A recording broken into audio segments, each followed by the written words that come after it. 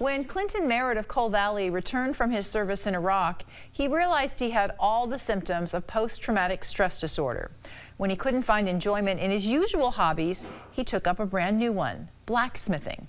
TV6's Brad Burton introduces us to this veteran and his craft and how it's helped reshape his life. I would do things that I used to enjoy, and it made me sad.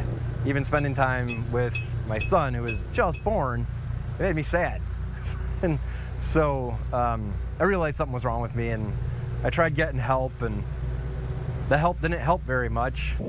Come on. I decided I would try to learn something new, something that was entirely different from all the things that I used to enjoy, since those were the things that made me sad.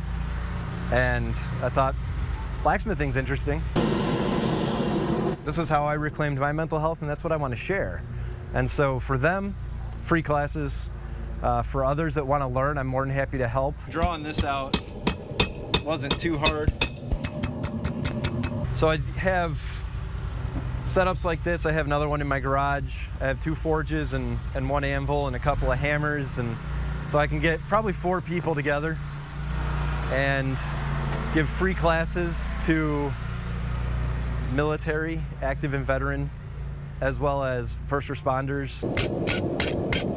I don't have a shop where I can do it, but I'm working with like county fairgrounds or firehouses, and I just roll this stuff up, put it out, get about 4 people at a time right now making stuff. We can make wall hangers and bottle openers, some coat hooks, pretty simple things. And then if someone shows the interest and the skill, we can come back for later classes and do more advanced things, and just keep working it up until you get into level that you want to be.